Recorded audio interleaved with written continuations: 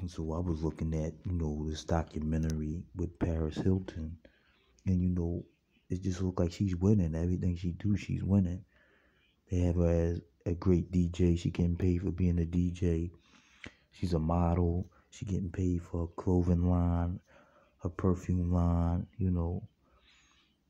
She had a TV show. And she went to Las Vegas and she bet and she won. She won on her bets in Las Vegas.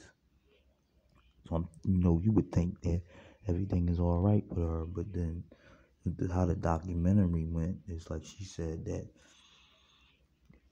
her name is Paris Hilton, but she made Paris Hilton up. Like she made up that persona to try to make people think that she's perfect and that she always look good and she's perfect and she always winning.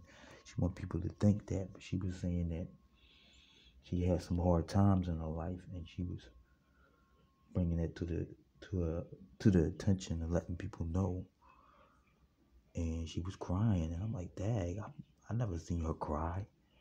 Never seen her upset, but she was saying that she was sent away into some type of boarding home and was abused, and there was other women in there, young women in there getting abused. So she was speaking up against women getting abused in boarding homes.